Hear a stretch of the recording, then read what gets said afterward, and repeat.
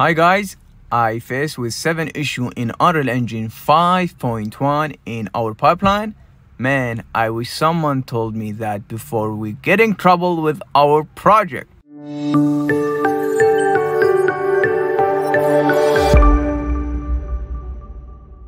Hi again, this is Dyson, glad to be here. Okay, let's begin. The client gave us this huge model as you can see, and it's pixelated. Sorry because we don't have any permission to show you guys, but it's pretty huge. And on the other hand, he saw this clip here. We did that for another project a while ago and he liked it. So he want to render or animate his model and at this level. So we have huge model and this level of quality and animation, and we need a full HD 24 per second and 3-minute long clip. Okay, that's many frame, and I have honestly one RTX 380 Ti, and I did a test. I rendered that with Arnold. Of course, it's high bias ray trace and it took 72 hours, and that's huge. And with Lumen, let's guess 17 minutes, and wow, that's a miracle in these days. So of course I will lose some of the quality, but we choose Lumen. Okay, the first issue I faced off in Unreal Engine is Alembic workflow. As you can see, we are in Cinema 4D and we have a pretty decent object here with this hierarchy. As you can see, we have generator, cloner, etc. And let's export that with Alembic file with default setting with this couple frame for simplicity. Let me replace it here and save. And let's wait to save this file. I want to show you here. Okay, let's go to that file and open that here. Okay, let's see, do we have the animation or not? As you can see, we have this simple animation with this complex hierarchy, you may say. Okay, let's import that in Unreal Engine. Okay, he recognized our object as you can see. And yeah, about the frame, we need that to adjust that manually. Let me type that. Okay, let's hit import, and as you can see, we have this unknown error message. Okay, to fix that, I end up with this scene in Houdini. I first import the original Alembic file from Cinema 4D, and that's the proof that this Alembic file it's fine and works okay. And I fix the normal and divide that to triangle and render that or export that for Unreal Engine here. Okay, now let me show you in Unreal Engine.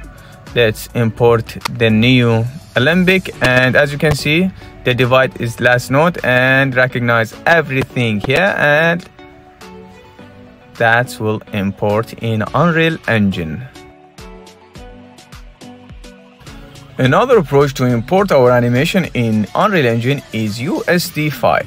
Okay, let's export that to USD in Cinema 4D, and as you can see, we don't have any option for animation, so I thought that's hidden, but I import or open that USD in a new scene here, and as you can see, we don't have any animation support in Cinema 4D, and that's so bad news. But we could export that to Alembic in Houdini, and from Houdini I will export that to USD because USD in Houdini is perfect. Let me create USD export here, and let me choose the frame. Let's choose a couple of frames for the simplicity of this demonstration, and let's render that to USD. Okay, Houdini always perfect. Okay, now let's import that USD to prove that we have the animation. Let's choose our USD here, and as you can see, we have the animation, and that's the perfect USD. Now in Unreal Engine, how's USD worked? Okay, for now USD in beta, you need to enable that into plugin here. Okay, as you can see, we have beta, and restart the engine. And now let's import our USD file here. Okay, let's import that in the model folder, and as you can see, we have this pop-up, and ignore that. I guess that's so complex for me. That's for geniuses. And let's import that. As you can see, in this folder, we are in the model folder. We have just the material.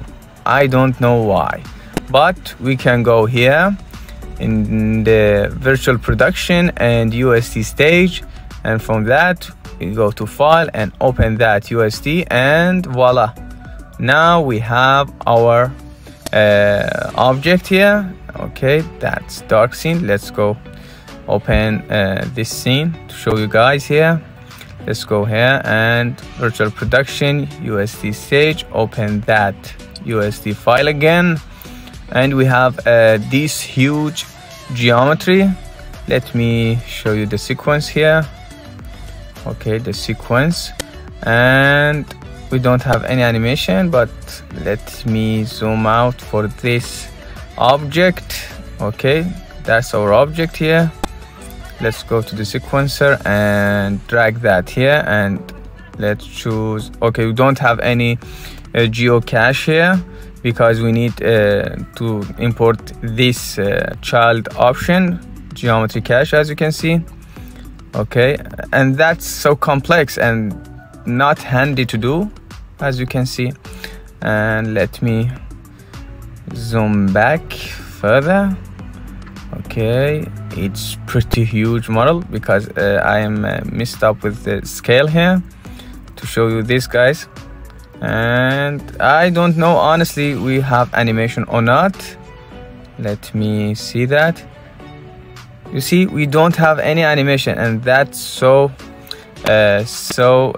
give me a headache, honestly. So as you can see, the USD in Unreal is in beta stage, and that's so bad news. We can't rely on that, and that's one option.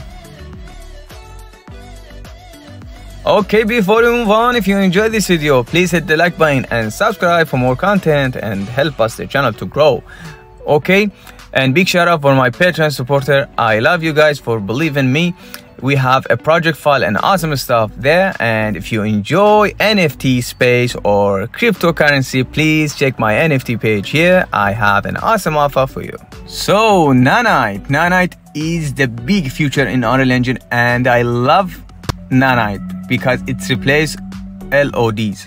So as you can see, in regular object we have a Nanite option here, but let me show you here.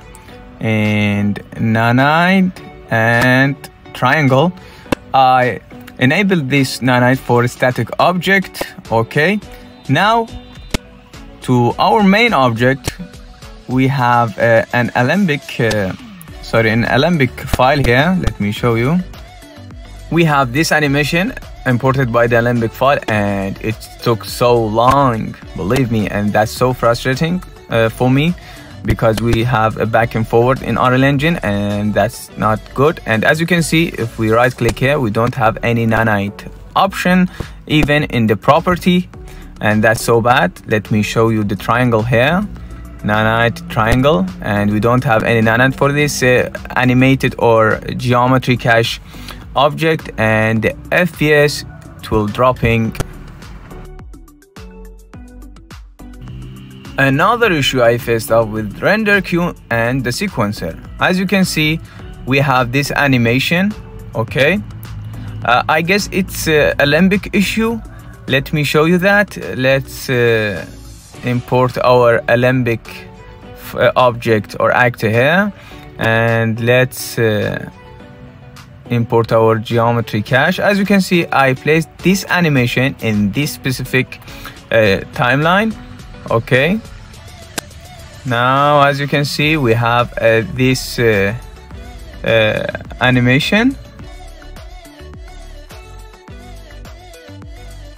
Now let me bring another Alembic here. Okay, this one, and we have okay, this one, and let me import our geometry cache component, and I will place it here, for instance, okay, about here. Now, as you can see, we have this animation first, and then this one, okay, and then this one. That's so straightforward. So I will render that with render queue here, and we have a default setting, and let's hit render. Okay, and that's our render. Suddenly you can see all the geometry cache plate at the first frame here, and the render queue does not respect the sequencer timeline. And of course we have a fix for that. You can add a running component of the geometry cache into sequencer, but man, it's not straightforward. Object visibility issue, and that's so annoying. As you can see, we have this geometry. I hidden that, and let's render that into render queue. Let me show you here. Okay, we don't have those objects, and let's render that, and let's wait. Okay, as you can see, the object is showing here, and that's so annoying. So even if we save this scene, the scene file does not contain the visibility information here. Okay, I save that, and let's open that. Okay, you see that the truck is here, and that's so bad. Okay, VDB subject, everyone talking about that in Unreal Engine. We have two approaches to bring our smoke or fire in Unreal Engine. One of them is flipbook. It's a set of spreadsheet. You can render that especially in Houdini and bring that in Unreal Engine as a texture. In my opinion, that's fake approach. And another one is a plugin written by these genius guys here, and that will import the actual VDB file. I test that, and honestly it's full of bug and will not work perfectly because it's not officially from Epic, guys, and I guess Epic will add that to Unreal Engine. Hope so. Okay, Lumen. I love Lumen in Unreal Engine. As you can see, Lumen is responsible for the lighting and rendering and reflection in Unreal Engine. I rendered that in Lumen, but as you can see, it's not 100% accurate in lighting and reflection. It needs to be improved, especially in like this.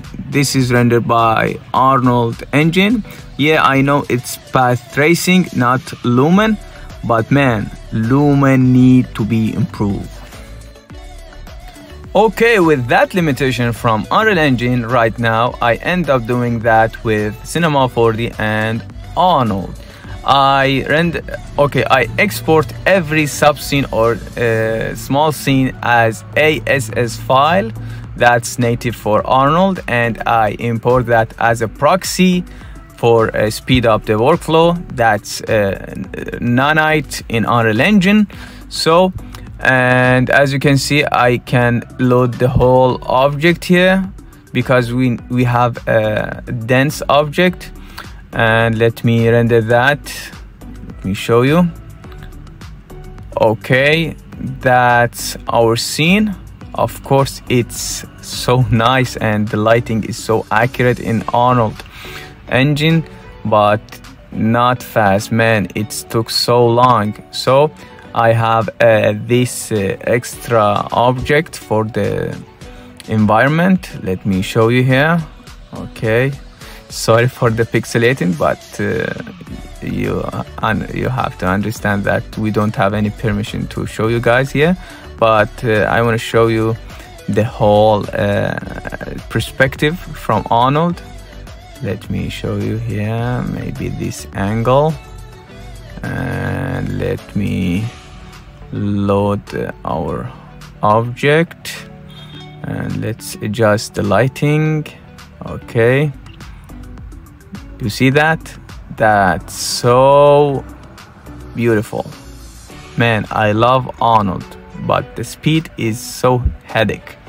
Okay, let me enable the denoiser and let me show you. I use the fog here, and as you can see, that's Arnold engine. And man, I will wait for Lumen to approach this level of quality. And I guess I thought there is someone should told you about this issue in Unreal Engine to avoid to getting trouble with your project. And I guess that's it, guys. I see you in the next video. Have a good day.